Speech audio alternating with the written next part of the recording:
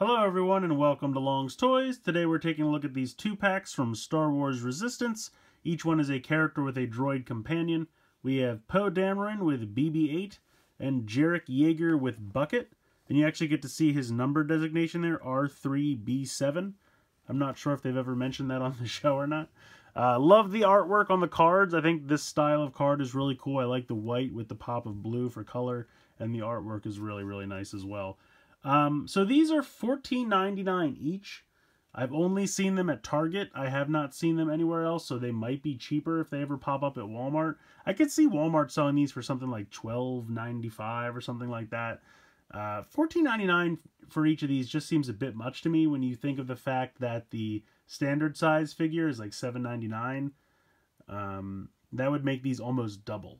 And while they're nice figures, I just don't feel like a droid by itself with no accessories is worth the same as a normal figure that has like a helmet and a gun. Just my opinion.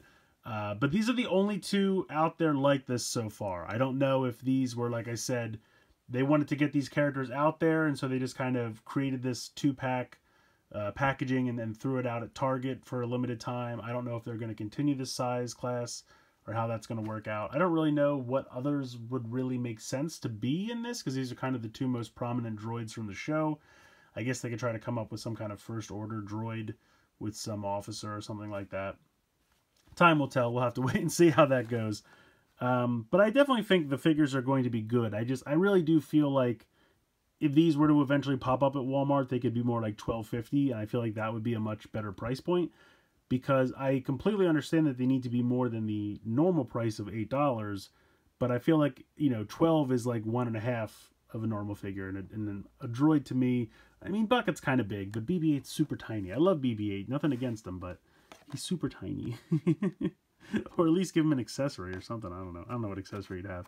Anyway, getting off this point, so packaging's cool, mine's a little smashed. It's the only one they had, you can see the bubble. A little busted there. Even the cardboard's a little busted. And then the back of each of these just shows off the other one, because like I said, only two in this size class right now. But let's go ahead, let's get them out of the packaging here, and let's take a closer look. Here they are out of the packaging. I will say that Hasbro does a great job with the detailing and the paint applications.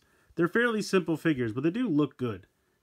Now you might say, hey, why does he have white dots on his head? That's just light reflecting off his incredibly shiny eyebrows and hair. So he's just a little shiny. But again, I think the face looks good. Nice likeness there, considering the animation and everything. I like what they did. Head's on a ball joint, so you have real limited up and down, but certainly side to side, no problem. You have the normal shoulder and hip movement. That's all you get. He does have a pretty cool little pistol. Wish he had a holster on the side of his leg. But other than that, he looks good. Comes with a kind of soft plastic helmet that you just slide over top of his head. I think it looks good. Nice paint detailing. I like him with his helmet on. So we'll pop him back over here. BB-8 looks really good. He's definitely a super tiny droid, but they did really nail the paint applications, and I like the way his head works. It must be like a ball joint or something that he's attached to, because you get that sense that like the head rolls around. It can go all the way around, which is great. So I don't know exactly how it works. I've been trying to figure it out, but it looks good. And really nice paint applications. And also I appreciate that he doesn't just fall right over. He can actually keep his balance. So that's excellent as well. Next up we have Yeager. Again, he's got kind of shiny eyebrows, but the face sculpt looks good. Head looks good. Paint applications, he's got all the same articulation.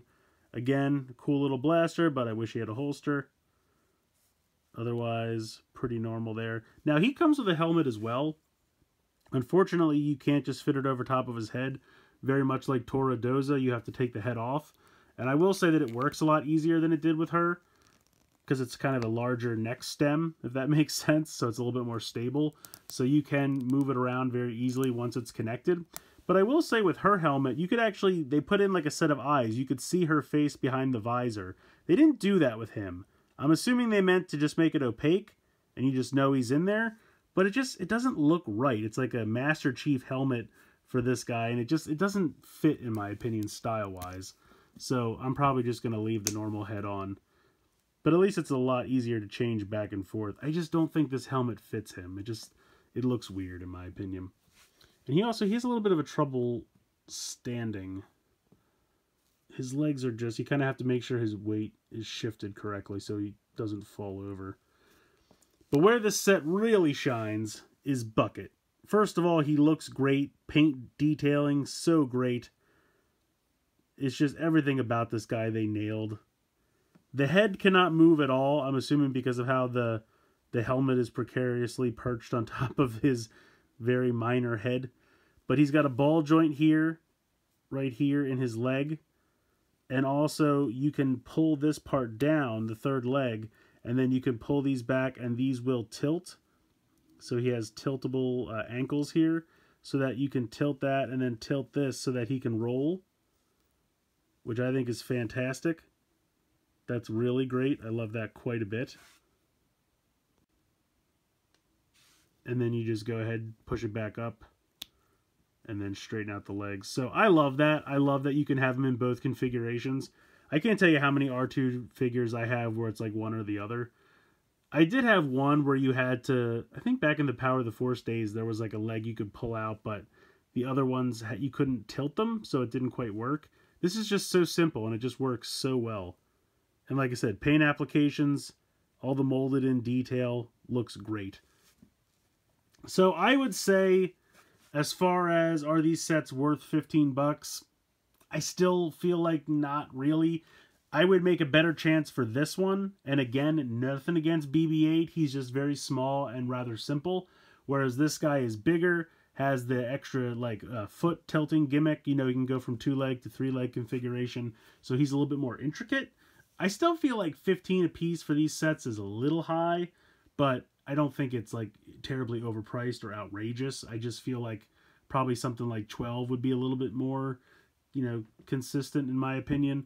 But then again, when I look at the kind of normal figures they have in that Kenner line, same size class, just with, you know, more articulation and things like that, those figures are something like $13 a piece, which I definitely think is too high. So I guess just the price of Star Wars figures, maybe the licensing costs went up or something like that, because it just seems like across the board Star Wars figures are a little bit more than they need to be. I still think these are good. If you wanted to wait for a sale or wait and see if they pop up at Walmart for a little bit cheaper, that's up to you guys. But I definitely think they're fun figures and they're worth collecting, even if they are a tad bit more than I think they're worth. Maybe if you can wait for a sale or a coupon or something like that. So let me know what you guys think in the comments below. Please like, share, comment, subscribe. Hope you guys enjoyed the video. And as always, thanks so much for watching.